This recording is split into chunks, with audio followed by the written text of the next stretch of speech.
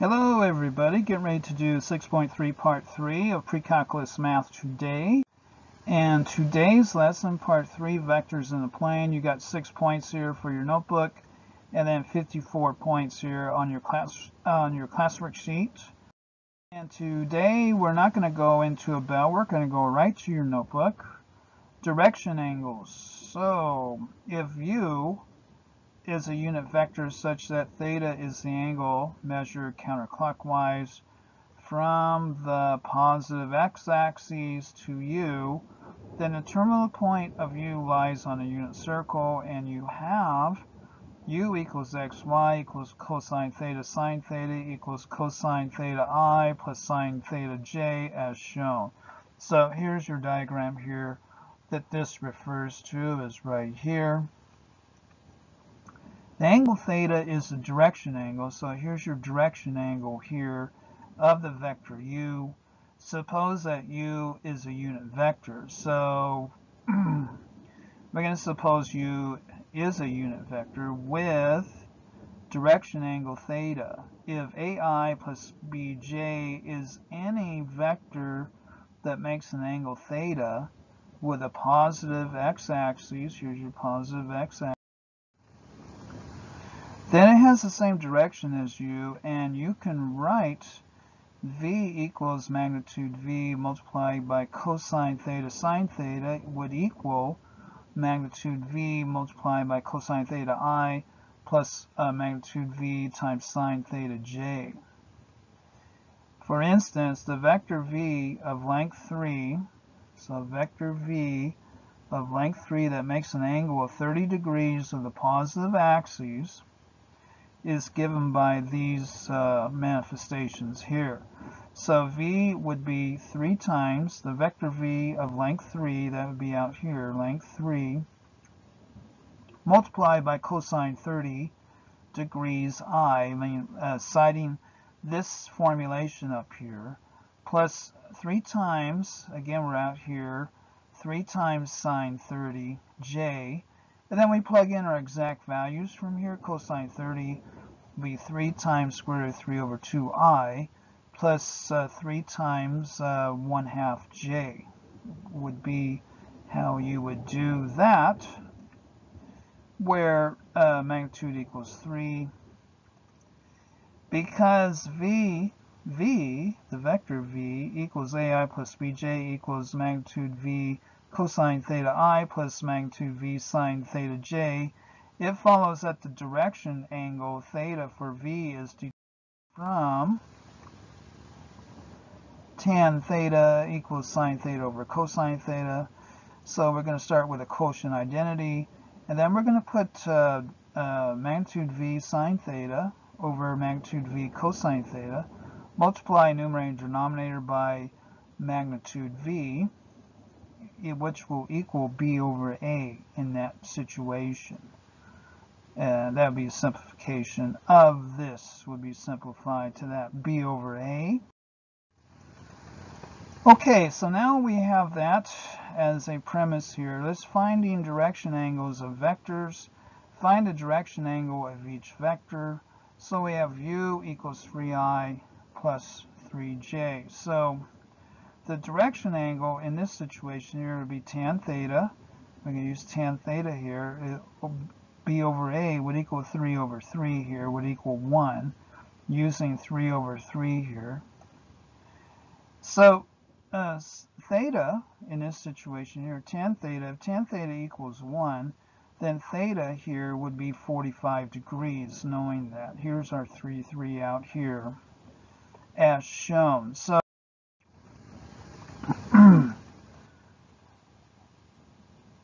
find the direction angle. Here's our b part of this example.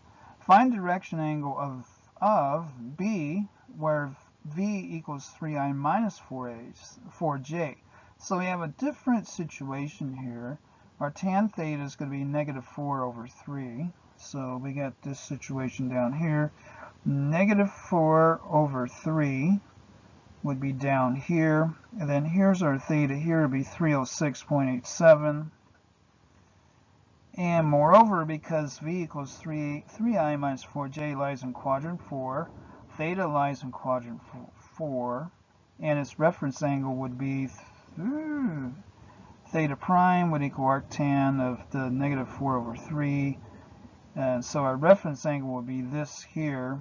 This would be our reference angle.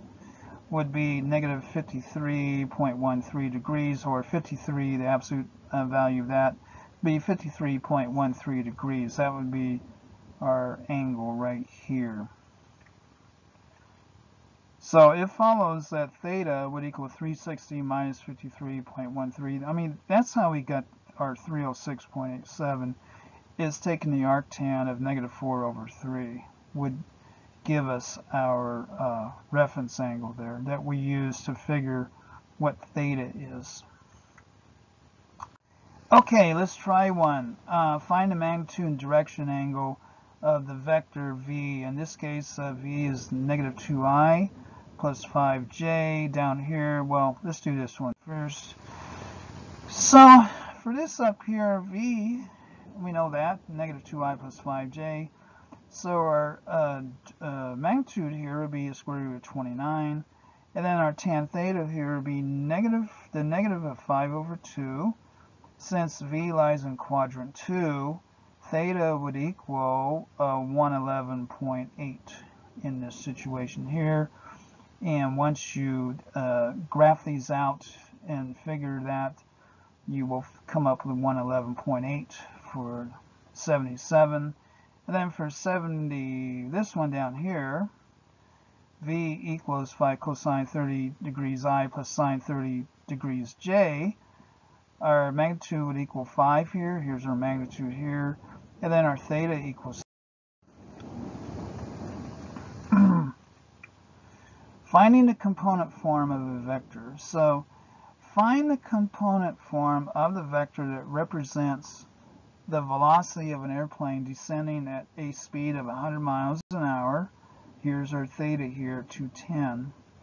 At an angle of 30 degrees below the horizontal as shown. So we're 30 degrees below our 180 here, which will give us 210. And we got a speed of 100 here. So that's our given. The velocity v, a vector v, has a magnitude of 100 and a direction angle of 210. So here's our formula here to plug in. Our vector equals a magnitude of magnitude v cosine theta I plus magnitude v sine theta j.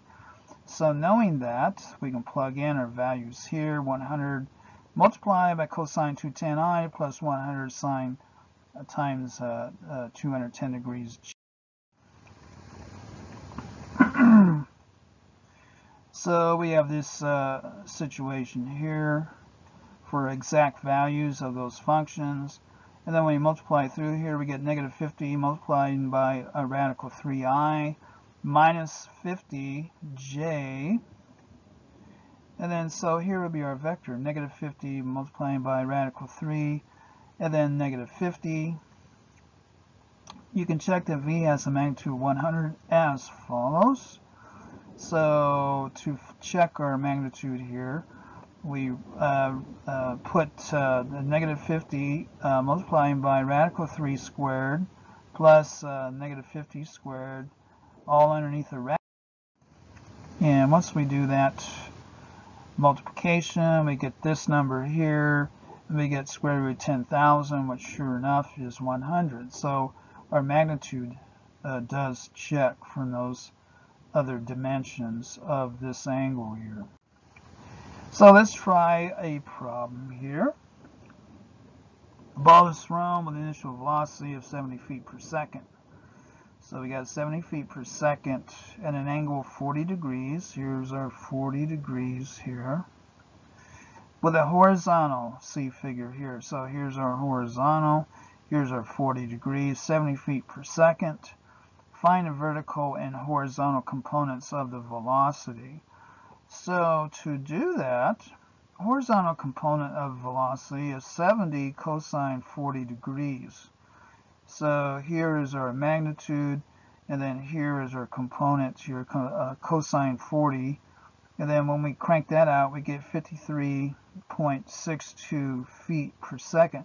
Just by using these trig functions, we can figure our horizontal component of velocity, how quickly it's moving on the horizontal. And then the vertical component of the velocity is 70 sine. We're going to use sine for our vertical, and then cosine for our horizontal. We get 70 sine 40 degrees. Will come out to about 45 feet per second using that same idea. And then down here, do I do this one for you? I do, but I do it like this. A left cable, right cable. Here's your setup here.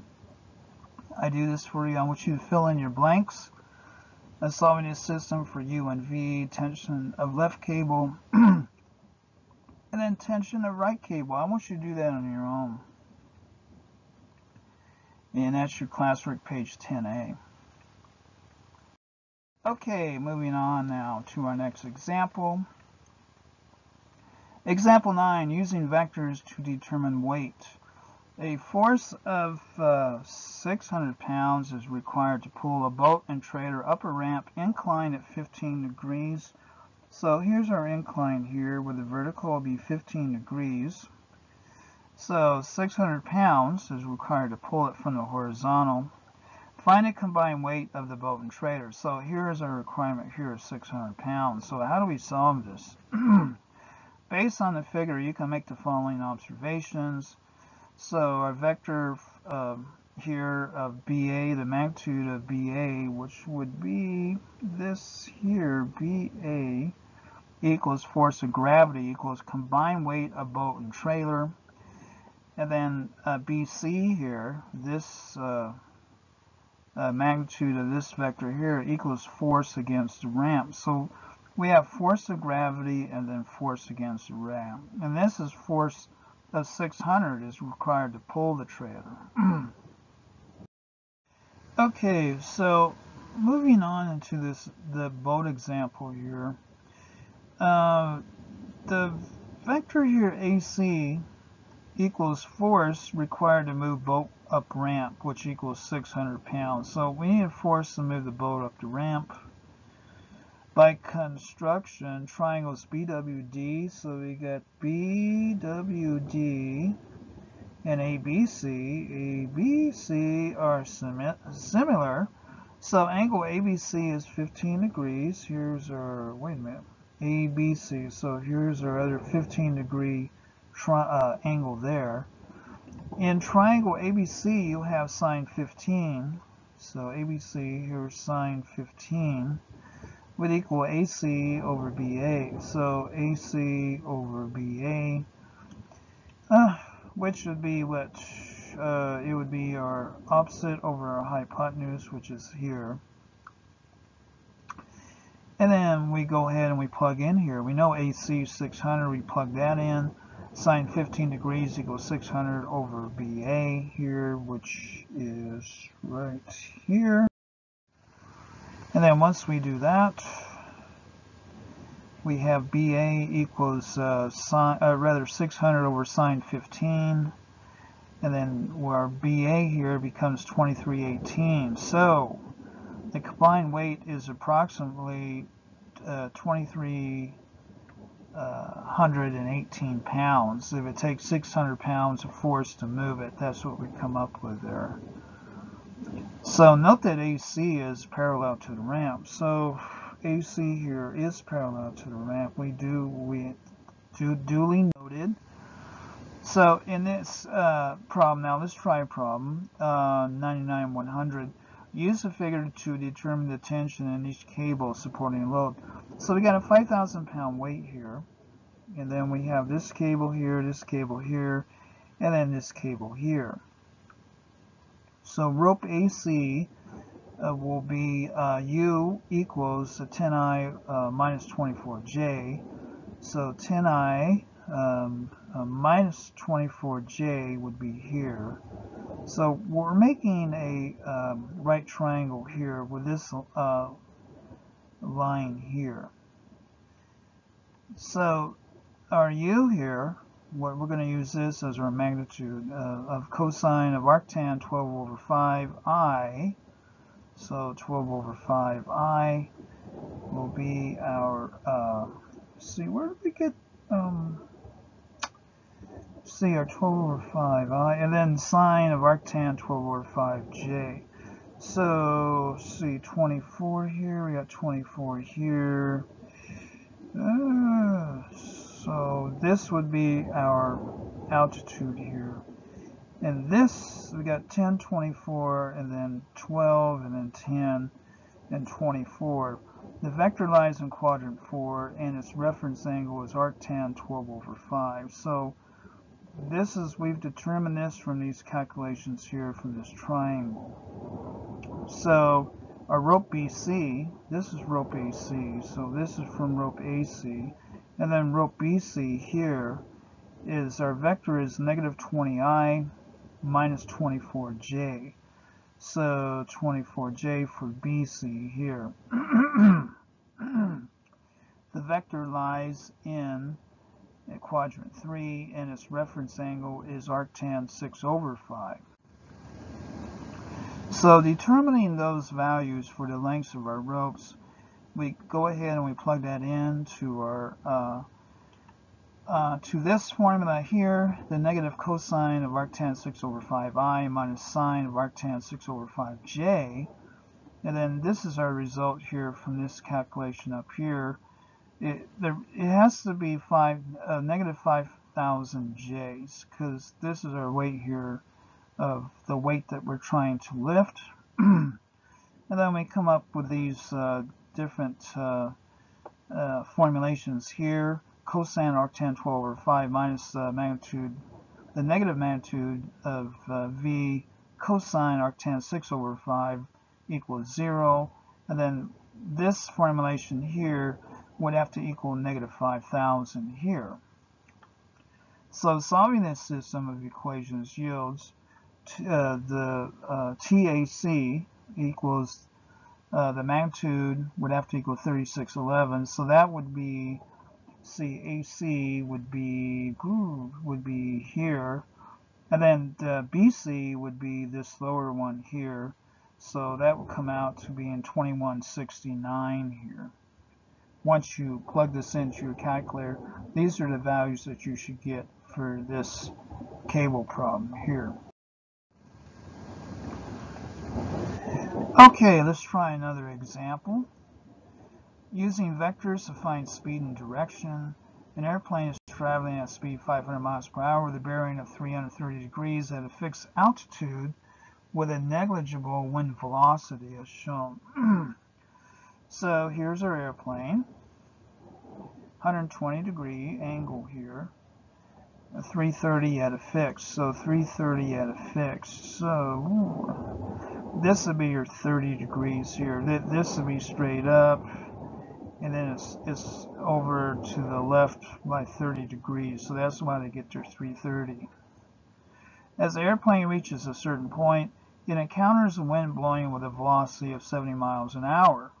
So here's our wind velocity here, V1, V2, and then here's our V of our airplane. So we have an angle here of the difference where it blows the plane off course a little, in the direction of north 45 degrees east. So our difference here is 30 degrees. Here's our 30 here, and then our 45 or 15 degrees here is what we have. What are the resultant speed and direction of the airplane? So in this situation here, our wind is blowing a little bit to the left of the airplane by 15 degrees. Using the figure, the velocity of the airplane alone is V1 equals 500 cosine 120 sine 120. And when we crank that out, we get negative 250, and then 250 multiplied by radical. And the velocity of the wind is V2 here, which will be 70 multiplied by cosine 45 sine 45. And that cranks out to these values here. So the velocity of the airplane in the wind is velocity equals V1 plus V2. So we're going to add the wind speed to it, and then we come up with this array here for a vector. And then when we combine like values here, we get negative 200.5 and 42. So what do we do with those values? The resultant speed of the airplane is, so this will be our magnitude here. We're going to find our magnitude. And then when we crank this out, we get 522.5 miles per hour. Finally, given that theta is the direction angle of the flight path and tan theta is 42.5 over negative 200.5, we get to negative 2.4065, and you have theta equals 180 plus arctan of negative 2.4065, and you'd have 112.6 degrees here for that angle there. So 112 would be about, what, 22.6 degrees. So it's going to blow it off course by 22.6 degrees. So you can use a graphing utility in degree mode to check this calculation as shown, and you do get that bearing of 330. So the true direction of the airplane is 337.4,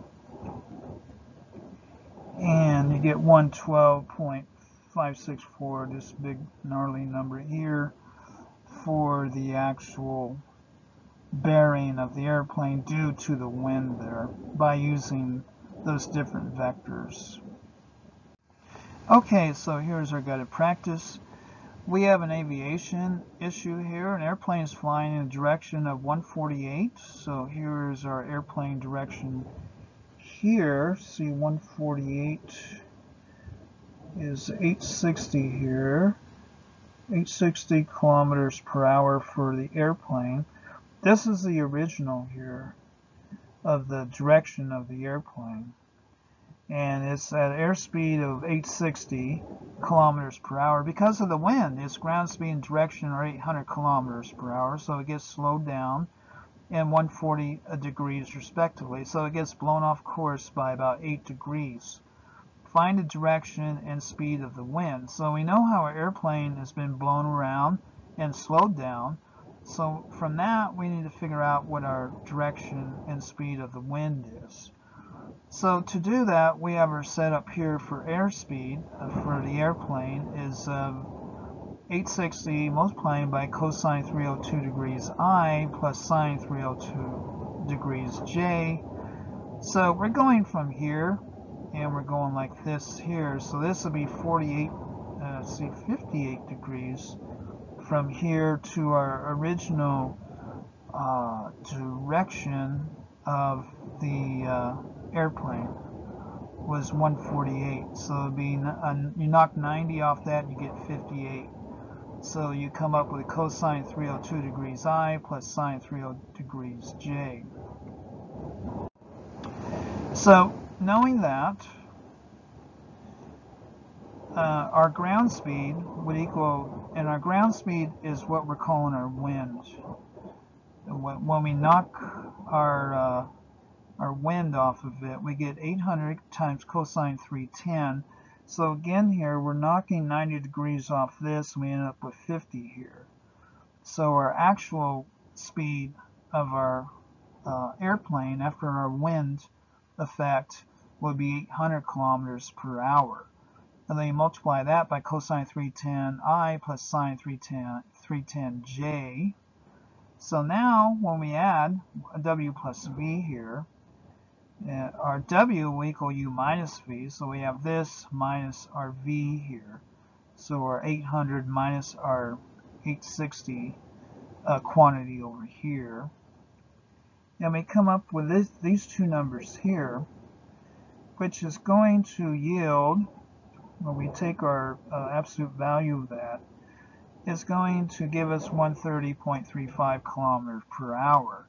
So when we stick that into our arctan, we use our tan function for that, we have 116.49 over 58.50, and we get 63.3 degrees. So the direction of our wind would be north 26.7 east for the bearing of our wind from these calculations here. And that is your 6.3 part 3. Email me here for solution PowerPoints and extra classwork sheets, extra homework sheets, and other materials for the course. Thank you very much.